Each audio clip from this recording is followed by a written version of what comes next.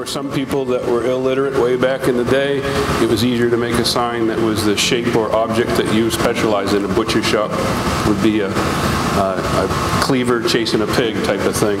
And then as people became more used to reading and signage and all, then the painted word or displays became more and more popular. The sign painting, a lot of it comes from guys that did backdrops for plays or theater groups. Up my way in New England, it was real common to have those guys that were working at the Grange Hall doing pictorial work to go out and also do billboards, and things just develop as necessity.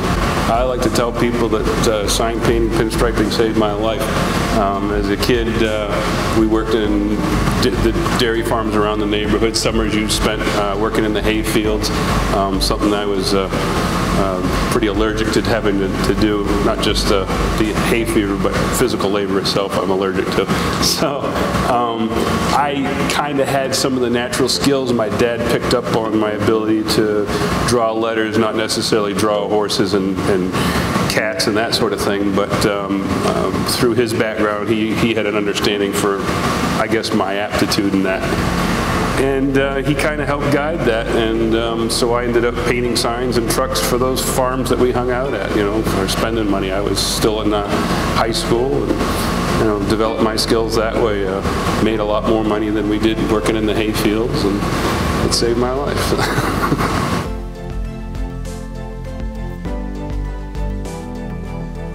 Basically, there's two techniques. You'll see some people that use a stick with a rubber knob on the end that's called a maul stick, and that goes way back. Artists use them, hundreds of years ago.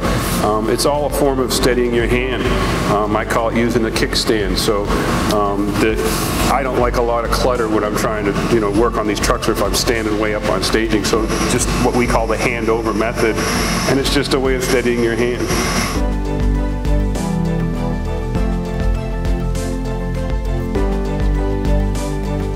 Most people like to watch, and so they'll see us, let's say, palleting the brush. And the process of palleting the brush is you're loading the brush, which operates a lot like a fountain pen. And so the majority of the brush holds your paint, and the tip of the brush is what gives you the stroke or the letter form that you're looking for. And by pushing down on the brush or letting up on it, you can broaden that or thin it down. And so if you're doing a letter that features a thick and thin line, you're letting up and pushing down. Palleting is also how we keep the paint wet or flowable. If it gets too dry, you get a dry looking stroke. So that's part of what people see, and they're always kind of mesmerized by you palette and you brush a couple strokes and you palette some more. That's what we're doing. That technique takes time to learn. It's a feel thing. You have to learn how to feel what's the right drag on the brush for your preference. And depending on what we're doing, if we're striping, we want to pull a longer line, but we don't want it thinned down too much.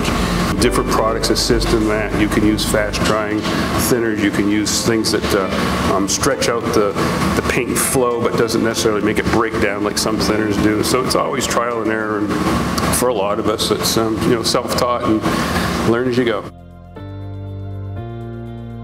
So pinstriping and symmetry, some people are really good at it, some not so much. You have to train your eye for symmetry, and so in most cases when you're striping a vehicle, you come to the front of the back and you're going to work on a decoration that truly has to be symmetrical. So you're just training your eye, and you're looking at objects on the vehicle. Sometimes you'll line it up with a thumb. More common nowadays, people will draw a line or a series of lines to try and help guide them. I don't particularly care for that method, probably because I've been at it for too long. If we're going from side to side of the vehicle, of course, we take advantage of the fact that you can only see one side at a time. How do we keep them all the same? Typically, for myself, each design element, I kind of assign a name to it, rat tail or a lazy S or something like that, and you memorize it from side to side. Nowadays, with everybody carrying a camera in their pocket, take a picture, hold it up while you do the other side, mirror image it. Some people back when I was coming up through, they would have mirrors in their shops, so the mirror image on the wall, they'd stripe that side first and then stand over here. Most people didn't even know what they were doing, but they're just copying. There are some people, some good friends of mine, that are absolutely phenomenal at symmetry, and their skill level allows them to not even think about it, and they can match it,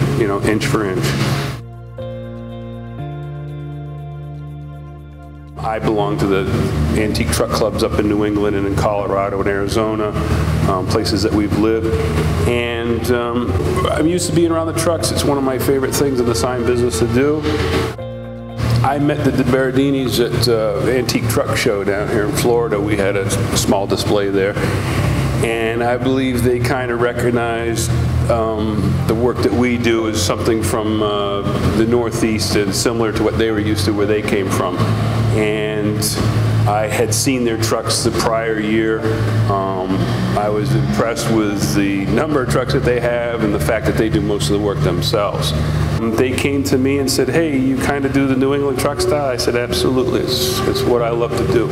And they said, well, great. Why don't you take a look at what we have and what we want to do? And we got it together, and it's been a great relationship since. These folks in particular really appreciate the look that I like, and we're able to work together really well. So it's been a pleasure.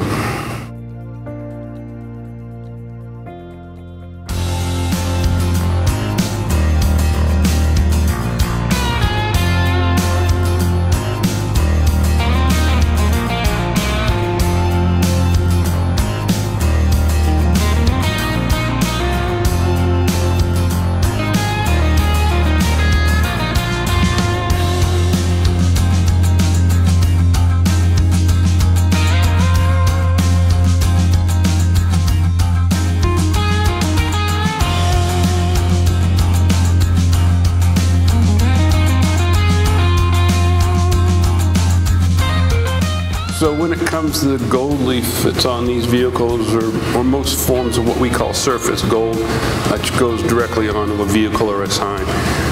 First step is, after you've made your pattern, done your layout, you just brush on the glue, or what we call a size, and that has a drying time based on the product that you're using, sometimes an hour, sometimes 3, 12, whatever.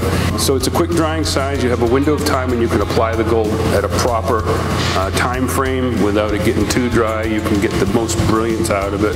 We do a quick cleanup with a cotton ball, being careful not to get our fingerprints all over everything. We're going to clear coat it. So you don't want a bunch of oil on there. The next step in these particular trucks is we do what's called an engine turn burnishing, and that just adds brilliance to the gold. If you would just allow it to be as it is on the side of a vehicle, in certain lighting it just doesn't show up. Whereas you're scoring the lines of an engine turn into the gold, then it adds constant brilliance from any angle. And that's desirable. People are used to seeing it for over, I don't know, probably 75 to 100 years now. And so it's a desired effect. After that, protect it with some clear coat. We brush it on. You can spray it on if you're going to do that. And then the cleanup process would be to outline the letter, shadow it, or finish it off, whatever's going to, embellish it the way the customer wants. So in graphics, in general, good graphics are something that get your attention or stop your eye from scanning the horizon and force you to read a message. So part of being a sign painter, graphic artist, if you will, is to create that type of artwork. We take it in with the sign painting side, using different techniques, shading, outlining, things that make letters look three-dimensional, enhance them, but make them still extremely legible. That's kind of what we try to do in our shop. Hand painting, hand lettering, it's more attractive to the eye. People now see the difference after being overwhelmed with the same old stuff. They can, I think, get a greater appreciation now seeing a little bit of the hand lettering come back.